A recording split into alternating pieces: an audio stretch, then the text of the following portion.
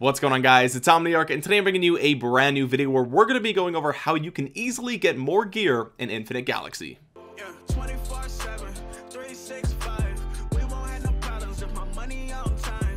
Did it by myself. You know, I really wanted a soda for this video, but I already had 2 energy drinks and a coffee today, and the store was totally out of caffeine free. I don't know how I'm gonna cope for the next however many days until they resupply. I don't know. Anyway, gear is super important in Infinite Galaxy because it provides a ton of stats to your flagships. There are 2 different types of gear. There are weapons and there are armor or protection, what it says down here. Each type of weapon focuses on a particular type of attack. So there's kinetic, missile, or laser, and they also come in 4 different rarities, just like virtually everything else in this game. There is green, blue, purple, and gold in increasing rarity and, you know, power as well. Now, the amount of gear that you can put on a flagship depends on the flagship's rarity. So you can see here that all 3 of my purple tier flagships can have up to 4 weapons and 4 pieces of protection, whereas my blue rarity Argo right here only gets 4 different weapons and 3 pieces of protection. Now, if we go over to a legendary flagship, this can get 5 weapons and 5 pieces of protection. So you can see how when we look at some of these pieces of gear, you know, if we have this level 2 electromagnetic cannon, this gives you a 2.2% increase in your kinetic weapon attack. So multiply that by 5, and that's how much you're going to get for putting all of them on a single legendary flagship, plus the fact that you can continue to upgrade them to level 3 and so on. So the difference between a flagship with gear and without gear is, you know, sometimes 30% or more of stats, and we didn't even talk about protection as well, right? So hopefully this introduction has made it clear to you why you should be focusing on gear in this game, because it does make a really big difference. And if you're not focusing on this and you're kind of ignoring this portion of the game, you're really leaving a lot of benefit on the table that you could be taking advantage of. So that then begs the question, how do you get more pieces of gear? Well, you can actually craft gear with particular materials as well as blueprints. And good news, there's a ton of ways to get blueprints and materials absolutely for free, just by doing stuff that you're normally going to do every single day when you log into Infinite Galaxy. So the first thing we'll talk about is the thing that we talk about in all of these types of videos, and that is your daily missions. The 80-point reward here for your daily missions gives you a single flagship gear blueprint chest. So this is good. You're gonna get this every single day. Now these chests, it's a blue rarity. You're gonna get a random piece of a random blueprint from that chest, but like I said, it's free. You're gonna get it every single day, so make sure you do your dailies. We talk about this in every single video. Next, we can talk about the campaign. This is another aspect of the game that we talk about a ton, and getting 3 stars on these missions is crucial. The reason this is important is because the sort of boss battle, if you get 3 stars on it, you get upwards of 7 or more flagship gear blueprint chests. These are really good. Like I said, dailies you only get 1. Just by beating this you get 7, so super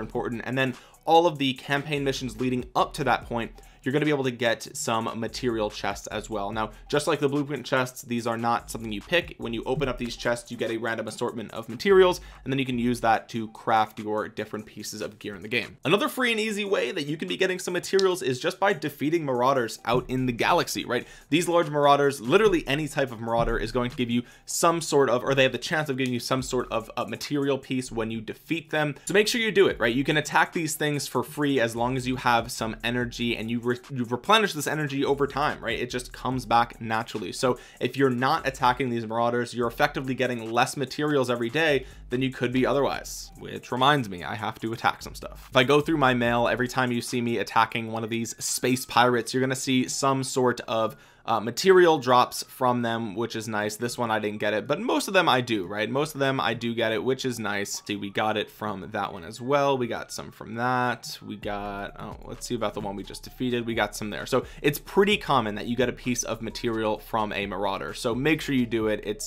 definitely worth it. Now, if you're in an alliance, you can come over here to the alliance shop, and this shop will reset every single day at reset, and the items in here do change, but you can get some materials in exchange for your alliance honor. The way that you get this honor is just donate to this tech. Just go ahead and do it. You can get these donations over time. They do replenish as you use them, or if you want, you could use corium as well, and you actually get way more of this honor for a corium donation, so keep that in mind. But yeah, check this shop at reset and you will be able to get some materials for free, which is nice. Another part of your dailies is defeating the campaign simulation center, and this actually gives you really nice rewards, right? We talked about this with the Federation credits, but you also get some material chests as well. So doing this as part of your dailies not only accomplishes your dailies, but you also get some materials in the form of chests. So make sure you defeat the campaign simulation center every single day. It's important and the rewards are good and it's easy. Another super easy way that you can get materials is just by investigating and prospecting every single thing that you see on the map,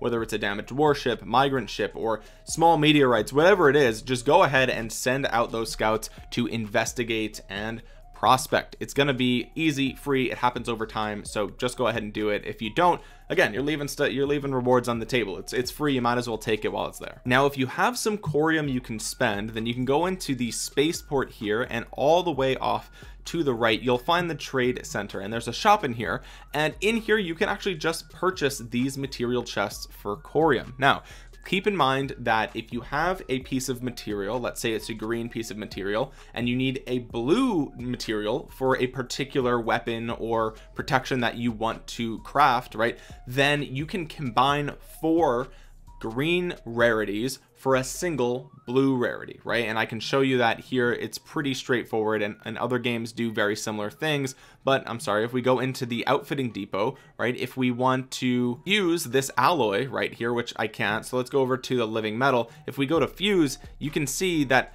for every 4 of these I can get 1 of the, you know, blue version of the living metal. So that's how that works, which is nice to know, because if you go into the trade center, then you can see that the cost of the green materials and the cost of the blue materials is actually the same, right? Because 50 times 4, which is how many would be equivalent to a blue, is 200, right? So there's really no there's no discount to buying the blues, there's no penalty for buying the greens. It's the same all around. So if you only want to make a small investment, that you can buy the greens, but if you want the biggest amount of materials possible, then of course you can go for the blues. Keep in mind though, you can buy 1,000 of these. I don't know when if this resets ever, if this is a daily reset, a weekly reset, whatever this is, but if you're spending a ton of corium here, just keep in mind that these chests are random, so you are not guaranteed to get the materials that you might be looking for. So this, you know, it's a pretty big investment. I don't know if I would recommend buying these, because like I said, there's so many other ways that you can get materials. But if you really want to upgrade fast, or you're really close to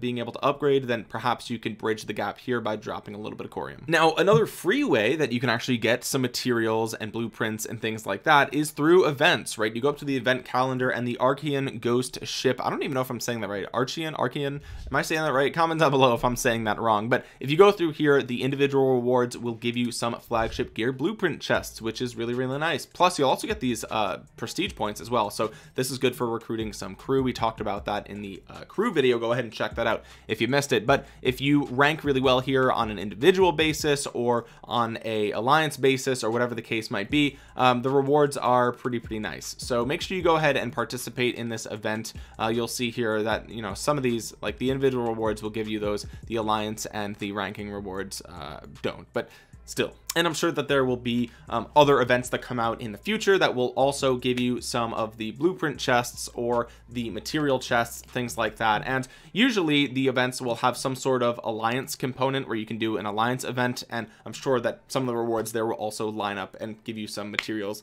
blueprints, things like that. Finally, there are bundles that you could purchase if you wanted to speed up this process as well. Now, again, I just talked about a ton of free ways that you can get all of this stuff every single day just by doing things that you're going to be doing in the game anyway, right? You're going to be defeating marauders, you're going to be doing your dailies. All that stuff is free, quick, easy, right? But if you want to spend a little bit of money, you do have that option of, you know, for $5 you're going to get a ton of stuff in this bundle, but you will get 6 of these flagship gear blueprint chests, and you'll get 15 pieces of green material, so that is nice. There was also the limited time bundle that I bought. It was $10 and it gave me 4,000 corium, plus I got a ton of these flagship gear blueprint chests right off the bat. So that was a really nice bundle that I decided to make the purchase on. I just thought that it was worth it because other $10 bundles don't give you this much corium, plus this was just a ton of flagship gear blueprint chests. So again, you don't have to buy these bundles, but it will give you a nice little bit of an edge, right? If you're doing all the stuff already but you still want to get some more, this is a way that you can go ahead and do that. Guys, if you found this video useful or entertaining or informative or anything like that, make sure you drop a thumbs up on it. It really does help out the channel a ton. And make sure you subscribe to the channel and click that bell to be notified the next time that I upload an Infinite Galaxy video. I know like 77% of you guys are not subbed, so if you're coming back and these videos are useful, click that sub button. It just helps you, it helps me, it's good for everybody. As always, my social media links are in the description below, so make sure you follow me over there on Instagram, Twitter, Facebook, Discord. All that stuff is always in the description below. And finally, there is a link in the description below to download Infinite Galaxy absolutely for free for your Android device, your iOS device, or even your emulators like BlueStacks. The link down below will get you this game absolutely free, and the game is new, it's fun, it looks absolutely gorgeous, and you got nothing to lose. With that being said, guys, thank you so much for watching. This has been Omniarch. I will talk to you guys again soon. Peace.